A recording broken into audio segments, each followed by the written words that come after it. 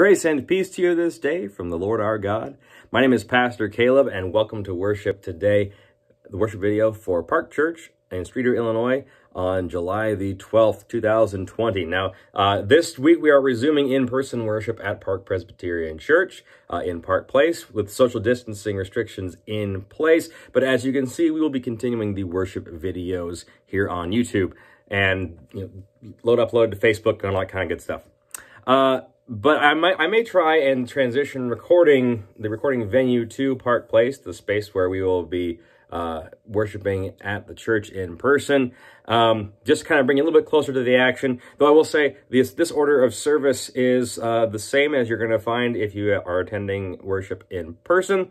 Only difference being that in person we're going to have a little more music, and I have not yet figured out how to incorporate music into this videos, but I'm going to try and figure that out to have a little bit more worship, have some music in our worship videos going forward. So this may be the last time that you see me here in front of this weird rock wall in my house, unless you really like the rock wall. If I get a bunch of comments to stay recording here and keep the rock wall, then I'll do it. Otherwise, next week's video, you will probably see me at Park Place, our venue that we will be worshiping in for the foreseeable future. So now that that's out of the way, let us prepare our hearts and our minds to worship God this day.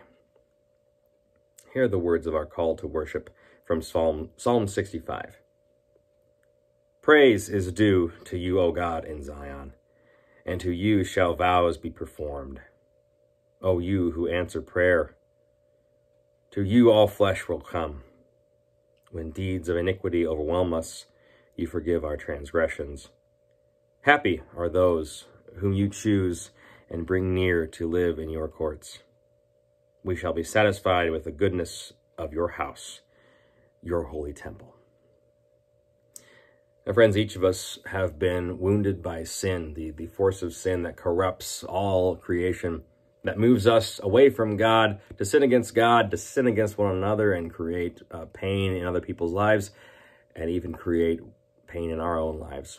We bear the wounds of that sin, but Christ is the great healer.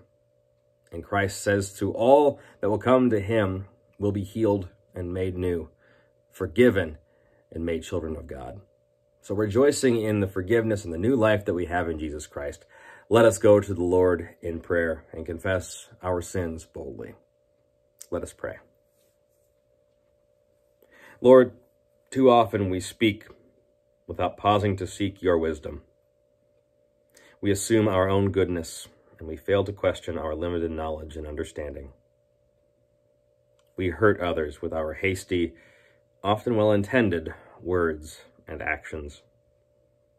We falsely believe our ways are your ways and condemn those who disagree with us. In this tumultuous time, turn us toward you. Remove the scales from our eyes and give us ears to hear your guidance. Do not let our need for earthly approval sway our commitment to take up our cross and follow Jesus. Forgive our failings. Take our faltering attempts at faithfulness and use them to lead us to your paths of righteousness. This we lift to you and the confessions we hold secret in our hearts.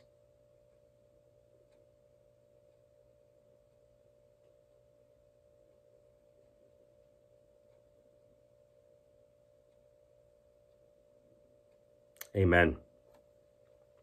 Hear these words of assurance from Romans chapter 8. There is therefore no condemnation for those who are in Christ Jesus, for the law of the Spirit of life in Jesus Christ has set you free from the law of sin and death. Friends, believe this astoundingly good news. In Jesus Christ we are forgiven and made new. Amen.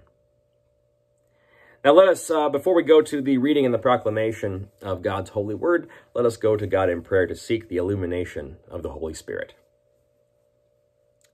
Lord God, you sat with the writers of these holy texts, and you imparted your word into them. You gave to us the words of life, and you have preserved it enough so that we can truly call these writings your very word. your written word. Help us, O Lord, as we go to this word, that it be opened to us, that it grow in our hearts and form our minds and shape who we are and bring us more into the image of Christ our Savior, in whose name we pray. Amen. Our reading today comes from the book of Isaiah, chapter 55, verses 10 through 13. Listen now for the word of God. For as the rain and the snow come down from heaven and do not return there until they have watered the earth, making it bring forth and sprout, giving seed to the sower and bread to the eater, so shall my word be that goes out from my mouth. It shall not return to me empty, but it shall accomplish that which I propose, and succeed in the thing for which I send it. For you shall go out in joy, and be led back in peace. The mountains and the hills before you shall burst into song, and all the trees of the field shall clap their hands. Instead of the thorn shall come up the cypress. Instead of the briar shall come up the myrtle. And it shall be to the Lord for a memorial, for an everlasting sign that shall not be cut off. This is the word of God for the people of God. Thanks be to God. Before we get into the message today, I invite you to take a piece of paper and a pen or a pencil or your notes app on your phone or whatever you got. Use something to take down notes and take away something from this message today. Anything that, something that maybe you struggled with, something that challenged you, something that made you angry, or something that lifted you up, that made you feel something wonderful. Because I guarantee that God is going to speak to you at some point in this message today. The other day I was out in my front yard pulling weeds, and the UPS truck pulled up in front of my house with a package for me. Driver comes out of the truck, and I meet him on the way, and I say, "Hey, how are you?" And he said, "I'm ready for snow. How about you?" And I laughed. I laughed at that because it was a really hot day. It was really dry, as it has been for this past week. Past at least a week, probably more than that. But then I laughed after he said that. I then checked what the scripture reading was for this week, and I saw this from Isaiah, and I saw that the first the reading kicks off the very first line talking about rain and snow. Recently we have had this long period of no rain and really pretty hot temperatures. And, you can tell driving around, looking around, that's been the case. Yards are looking pretty parched.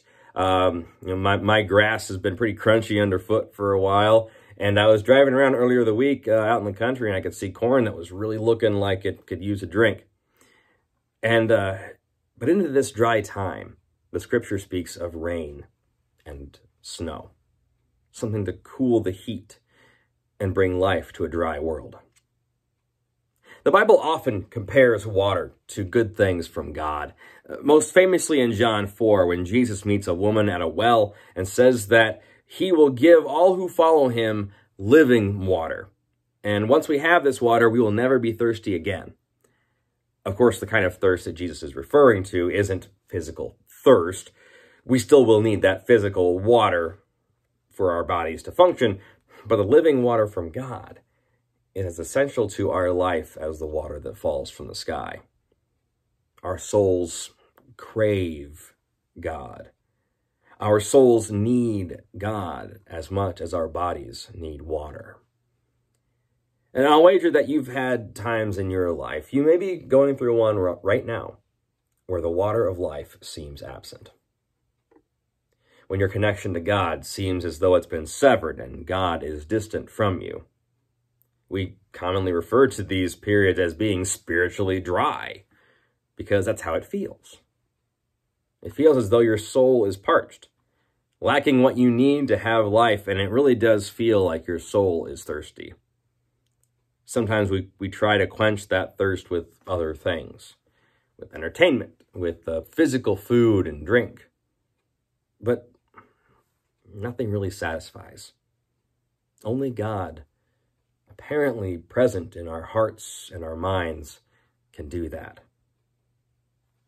Interesting little fact. This passage was written well before there was ever any idea of organizing the holy writings into a canon, right? An established set of the scriptures, the written word of God, right? It was well before this was gathered into anything resembling the Bible or the Old Testament Bible, the Hebrew Bible. So when Isaiah is here talking about God's word to the people, talking about the word going out to people, Isaiah's not talking about the written word like we might think. We have come to look at the Bible as the written word of God. I say before we read the scripture, listen now for the word of God. Isaiah is talking about the living word of God. The living word of God that goes out to people and comforts and confronts them. It's God being present with us. Now, it's widely accepted that this Old Testament word of God that gives reference at several points along the way became incarnate in Jesus Christ and came out into the world in a different way than the word had before. Yet it provides that same living water. And if we are in a time of spiritual drought, it's not because God has decided to turn off the water. No, God has made an ironclad promise to us to always be with us through the power of the Holy Spirit who lives within us. The presence of God is with us always.